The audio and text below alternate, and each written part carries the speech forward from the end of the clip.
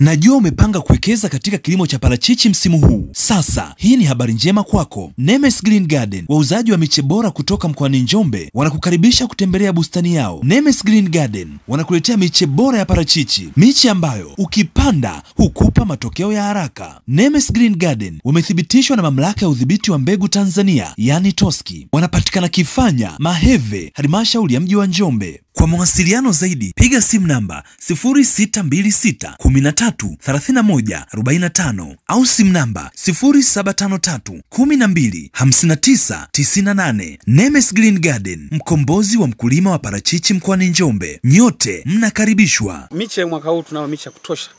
Iko miche ya kutosha. Tunawakaribisha watu waje wanunue hapa. Na sisi tumethibitishwa na TOSCI kwamba ni wazalishaji bora wa miche ya parachichi.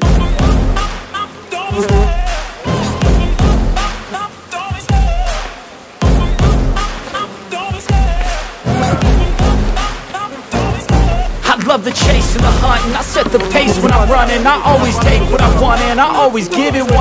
Don't need a bank, no I'm funded. Play the game like it's nothing. I'm always thankful for something. Don't take for granted, stay humble. Now wake up, it's time to look at the enemy. Look in the mirror if he is no friend to me. It's not working out, baby, it's the chemistry. It's time to break up so I can make a better me. Better believe in your mind, cause it's everything.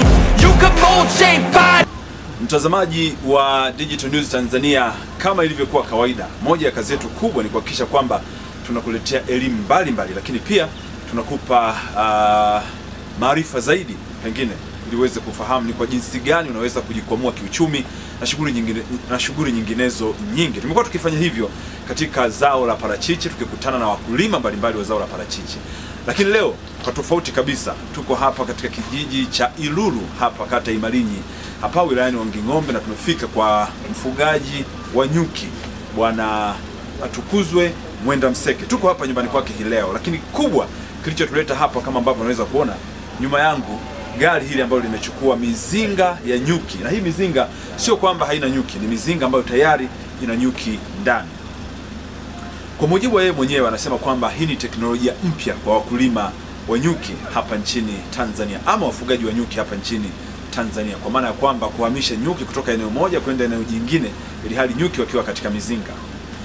Leo kinachofanyika hapa kikubwa zaidi ni kwenda kuanzisha shamba jipya la nyuki, na nyuki hawa wameweza kusafiri kutoka mjini Njombe mpaka kufika hapa.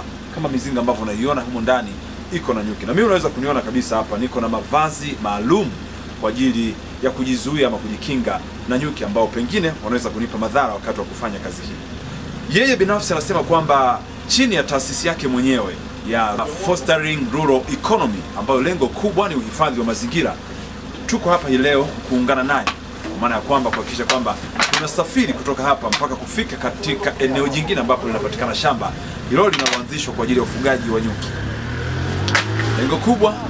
Lengo kubwa ni uhifadhi wa mazingira. Na tumekuwa tukiona serikali ya Jamhuri ya Muungano wa Tanzania kupitia Rais wa Jamhuri ya Muungano Mama Samia Suluhu Hassan amekuwa akihamasisha utunzaji wa mazingira. Mfugaji huyu anaungana na kauli ya Mheshimiwa Rais kwamba kila Mtanzania ana wajibu wa kuhifadhi mazingira. Hii ni moja ya mbinu pia ya uhifadhi wa mazingira. Tumesafiri kutoka mjini Njombe na nyuki hawa, na hivi sasa tuko hapa tayari kwa kuelekea shambani kwa ajili ya uanzishwaji wa shamba jipya la nyuki. Tafadhali fuatilia msafara huu ama fuatilia kile kitakachojiri pale tutakapofika katika shamba jipya ambalo nyuki hawa wanaenda kuanza makazi yao mapya.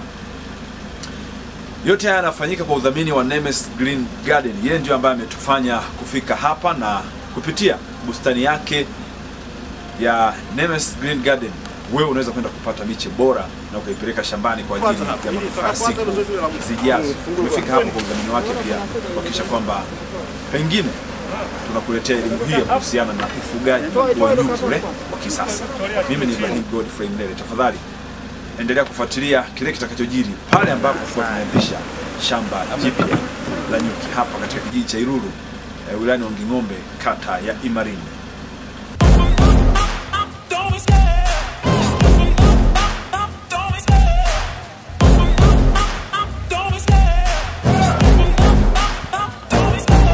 love the chase and the hunt, and I set the pace when I'm running. I always take what I want and I always give it 100. Don't need a bank, no I'm funded. Play the game like it's nothing. I'm always thankful for something. Don't take for granted, stay humble. Now wake up! It's time to look at the enemy. Look in the mirror if he is no friend to me. It's not working out, maybe it's the chemistry. It's time to break up so I can make a better me. Better believe in your mind, cause it's everything. You can mold, shape, find almost anything. All it takes is some time and some clarity to find your identity. It's mind over everything.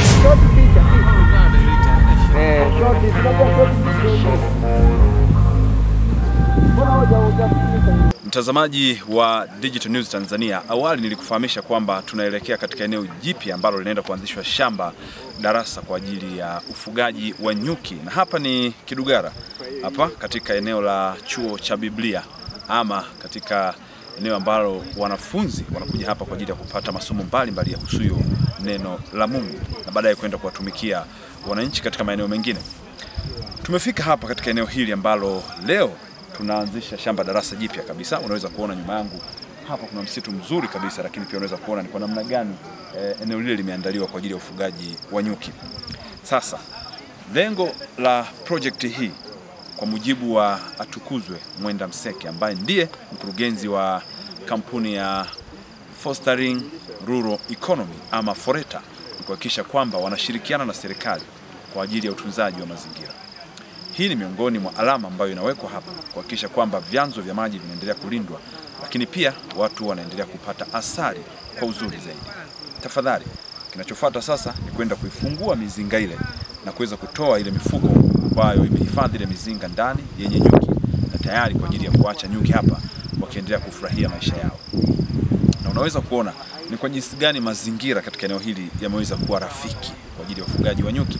Kwanza, vyanzo vya maji vimehifadhiwa, lakini pia eneo hili kuna mabwawa kadhaa ya samaki. Kwa hivyo unaweza kuona ni kwa jinsi gani nyuki hawa wanaweza kufurahia eneo hili, kwa sababu wapo katika eneo ambalo vyanzo vya maji vimehifadhiwa kwa uzuri zaidi. Mimi ni Ibrahim Godfrey Mlele. Msisahau kusubscribe channel yetu, kushare, kulike na kucomment, na kukumbusha tu kwamba tuko hapa kwa udhamini wa Nemes Green Garden. Yeye ndiye ambaye ametufanya tufike hapa kuhakikisha kwamba tunakufikishia habari hii. Hivyo kwa mahitaji ya miche bora ya parachichi, fika Nemes Green Garden. Wanapatikana Maheve mjini Njombe, lakini pia wanapatikana Kifanya katika halmashauri ya mji wa Njombe. Tafadhali ambatana nami katika zoezi la ufunguzi wa mizinga hii ambayo imesafirishwa kutoka Njombe mjini ikiwa na nyuki ndani.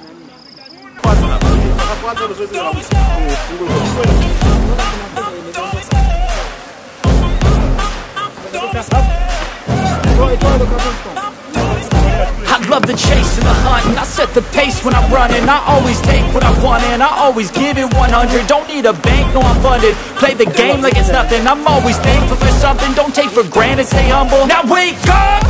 It's time to look at the enemy. Look in the mirror if he is no friend to me. It's not working out, maybe it's the chemistry. It's time to break up so I can make a better me. Better believe in your mind, cause it's everything. You can mold, shape, find almost anything. All it takes is some time and some clarity to find your... Kwa majina naitwa MWENDAMSEKE, ni mkurugenzi wa taasisi ya Fostering Rural Economy Tanzania FORETA, yenye makao makuu wilayani Ng'ombe, kata ya Malinyi, kijiji cha Ilulu. Kimsingi FORETA inachokuwa inakifanya ni nini? Ni kuionesha jamii ya Watanzania na ulimwengu kwa ujumla kuona kwamba Mungu ametupa nafasi ya pekee sana kuweza kunufaika juu ya huyu nyuki. Na kikubwa ambacho kimetuleta hapa ni project ambayo imetuleta hapa kwa ajili ya kuanzisha shamba darasa kwa ajili ya wafugaji wa nyuki. Na hili shamba darasa linamilikiwa na chuo cha Biblia cha KKKT Kidugara Seminari. Na kwa nini shamba darasa liwepo huku? Tunaamini kwamba hiki ni kituo kikubwa ambacho kinapokea watu wengi sana kutoka maeneo tofauti ya Tanzania. Kwa hiyo uwepo wa shamba darasa hili la nyuki inaenda kuwa ni jibu la changamoto nyingi zinazowagusa wafugaji wa nyuki waliopo Tanzania na nje ya Tanzania. Kwa maana ya kwamba mtu anaweza kaona kwamba unaweza kuanzisha sasa ufugaji wa nyuki kwa kutafuta makundi ambayo yanahama kutoka sehemu moja au nyingine, au kuhamisha makundi ya nyuki kutoka maeneo mengine na kuyaleta kwenye eneo husika. Lakini lengo kubwa la kufanya hii project ni kujaribu kuona kwamba ni namna gani sasa jamii wanaenda kuwa ni wadau wakubwa kabisa kwa maana ya uhifadhi wa mazingira. Wahifadhi mazingira kwa maana ya kutokukata miti, lakini nataka watu wafuge nyuki. Wafuge nyuki ina maana kwamba wapate asali, wapate mazao mengine ya nyuki, kwa mfano inta, wapate gundi ya nyuki. Lakini sehemu ya ufugaji wa nyuki inakuwa ni sehemu ya utalii. Ninaamini kwamba kabisa kwamba nyuki sasa imekuwa ni fursa. Kama wanavyofanya wenzetu Uholanzi, China, nyuki ni fursa. Kwa hiyo na sisi kama Tanzania ni wakati wetu mwafaka sasa wa kuona kwamba tunaweza tukafuga nyuki kibiashara. Lakini pia tunapoendana na mbio za kilimo cha parachichi, tukumbuke kwamba hakuna parachichi bila nyuki. Swala la pollination la uchavushaji wa mimea, 75% anayeweza kufanya uchavushaji ni nyuki. Kwa hiyo ni muda mwafaka sasa tufuge nyuki tuweze kunufaika. Lakini pia asali inayotoka Njombe ni asali yenye ubora sana ukizingatia na maeneo mengine kutokana na nature ya maua tulionayo. Lakini nataka nizungumzie upekee wa mazingira yetu ya Kidugala na wilaya ya Wanging'ombe. Kwenye soko la asali duniani kuna kitu tunaita white cream honey. Huwezi ukapata asali nyeupe mahali pengi sana Tanzania isipokuwa maeneo kama ya wilaya ya Wanging'ombe kuwepo Kidugala. Kwa hiyo lengo la kuanzisha project hizi, tunataka kwenda kuwa wazalishaji wakubwa wa white cream honey ambayo itakizi mahitaji ya soko la dunia. Leo hii tukienda Warabuni wanahitaji asali nyeupe, lakini hatuna asali. Kwa hiyo tunaenda kuzalisha mazao ya nyuki kutokana na mahitaji ya soko la dunia. Niseme asante sana kwa wana Kidugala, asante sana kwa wanachuo cha Biblia Kidugala kwa kuweza kupokea huu mradi. Ninaamini kwamba unaenda kuwa ni suluhisho la watu wengi katika jamii ya Watanzania. Kwa hiyo karibuni sana Kidugala tuweze kujifunza. Sio mbali, takriban kilomita 40 kutoka mkoani Njombe unakuwa umefika Kidugala seminari kwa ajili ya kujifunza hili shamba darasa. Lakini FORETA tunasema pamoja tunaweza. Together we can joy and more. Asante sana. Mfugaji Maxon Mng'ong'o ndiye mkuu wa chuo hapa Kidugala, na katika baadhi ya masomo tunayojifunza hapa, habari za kufundisha habari za neno la Mungu, lakini pia tuna somo ambalo ni muhimu sana linaloitwa theolojia ya kijani ambalo linafundishwa hapa, na hilo linapewa mkazo mkubwa kwa sababu linaangalia lenyewe habari za uhusiano wa Mungu na uumbaji wake na namna ambavyo mwanadamu ameweka katika uumbaji huu aweze kusimamia na kutunza, aweze kufaidi yeye lakini pia na vizazi vingine. Kwa hiyo jambo mojawapo ambalo tunaliangalia kwamba kuna umuhimu wa kutunza viumbe vya Mungu na uumbaji mzima kwa ujumla wake. Pamoja na hayo yote tunayoendelea kuyafanya hapa juu ya mimea, sui wadudu na nini, na sasa tumeona ya kwamba ni muhimu sana huyu mdudu anaitwa nyuki huyu, kwa sababu ana faida nyingi kama tulivyosikia kwa wataalamu. Maana yake tumeona ni muhimu sana awepo hapa kwetu, tuwe na mradi huu, iwe ni mafunzo kwa wanachuo ambao wanatoka sehemu mbalimbali za ukanda wa kusini wa Tanzania, kuanzia Dar es Salaam, Morogoro, Dodoma, Iringa, Mtwara, Lindi, Ruvuma, Ziwa Tanganyika, Rukwa, Katavi, Mbeya, Njombe, wote hawa wanasoma hapa. Sasa wakipata maarifa hawa wanachuo juu ya uzuri wa mdudu huyu anaitwa nyuki, watatoa elimu na maarifa kwa Wakristo wengine. Maana Wakristo mara nyingine wanamuogopa nyuki, wanaona ni adui, kumbe ni rafiki mwenye kutuwezesha maisha yakae vizuri. Na tukikumbuka Biblia inasema, nimewapa nchi iliyojaa maziwa na asali. Na sasa ili tupate asali hiyo lazima tufanyie kazi. Na hii ndio kazi tuliyoanza, na tukaona mazingira haya yatatufaa zaidi.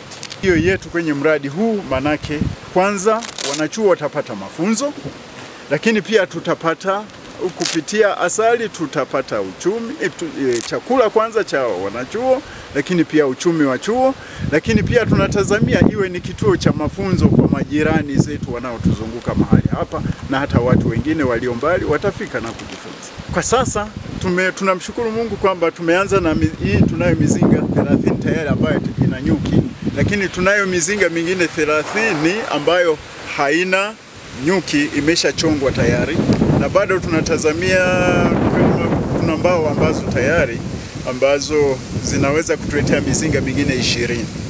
Kwa hiyo na tunaamini ya kwamba katika awamu hii ya kwanza tutakuwa na mizinga hiyo 80. Kwanza kwa majina anaitwa Mfugaji Rehema Odelisanga. Mimi kama mwanachuo au sisi kama wanachuo, hii mizinga tumeipokea kwa furaha sana. Kwa sababu kwa habari ya nyuki tunapata faida mbalimbali.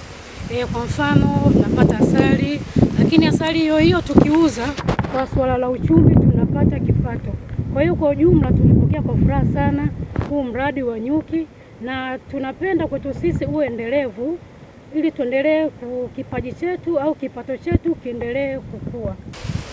Ndio, ni muda mwafaka kabisa, kwa sababu zao la nyuki linatupatia faida mbalimbali. Kama nilivyosema, linatupatia sisi kipato, yani tunainuka kwa swala la uchumi, tunazidi kukua kutoka hali ya chini kwenda hali ya juu. Kwa majina naitwa Suleimani Mahenge, pia ni mmoja wa wanachuo wa seminari Kidugala. Tumejifunza mambo mengi kupitia mradi huu wa nyuki, na tumeweza kujifunza kuonekana kuwa nyuki anaweza kufugwa na tunaweza tukapata manufaa mbalimbali ambayo yanapatikana kupitia mdudu nyuki.